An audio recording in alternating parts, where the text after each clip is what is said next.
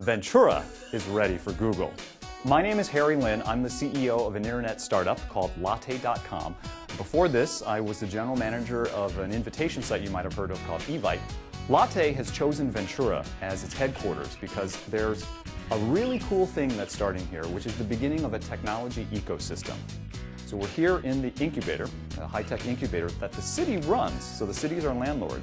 We also have investment money from the city's venture fund, so the city is one of our venture capital investors.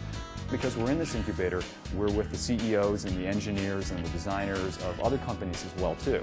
And a really neat byproduct of that is that you don't have to constantly reinvent the wheel. Because one of the things about being in a startup is that you never have enough resources. And so being efficient and doing things quickly the right way the first time is hugely important. One of the things that I'm thinking about long term is how, as Latte grows, how are we going to find an employee base to draw from? Where are we going to find the workers of tomorrow? And it'd be great if those people were here so they don't have to drive a million miles to get to the office.